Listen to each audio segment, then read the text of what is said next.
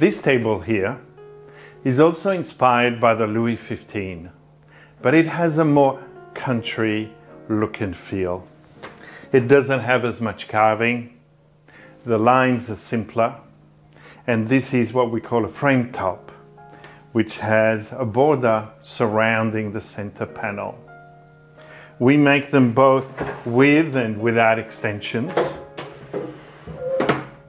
And what's interesting about this one is that the base is painted white.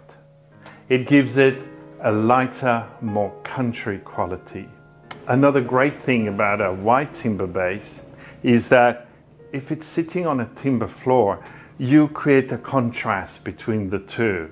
So instead of timber table getting lost on the timber floor, there is this lovely differentiation between the two. All of these tables, we make them here in any size. We call this one the Bordeaux, and just like that regional town in the south of France, it has this country provincial quality.